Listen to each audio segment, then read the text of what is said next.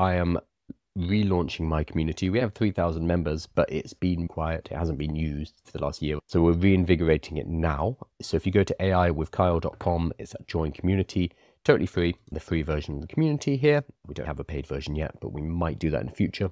Just not a warning, that's not right.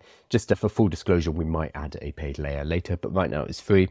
We'll be adding what's been discussed. If I have a video that people have been talking about, controversial or a heated argument, I'll bring that into the community so we can discuss it. I want to bring people in. You guys can post, ask questions, look for business partners, support each other. It's going to be a space for all of us rather than just me sending stuff. You can find my stuff on social media. We are reinvigorating this community right now. You can find it on my website, join community. It's free. I'll be doing lives, exclusive AMAs and more interactive sessions. I'm also adding a challenge, an AI readiness challenge. So if you are feeling a little overwhelmed with artificial intelligence, I'm adding a 5-day challenge, which kind of helps get you set up and pointed in the right direction with AI. And this also comes with everything else. So we have 100 playbooks, which are in catalog. We have a bunch of courses.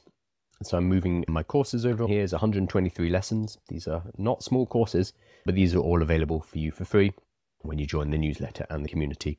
I'm giving away, I hope, a massive amount of value for those people who come into the community and want to learn about artificial intelligence and how you're going to shape your life moving forward.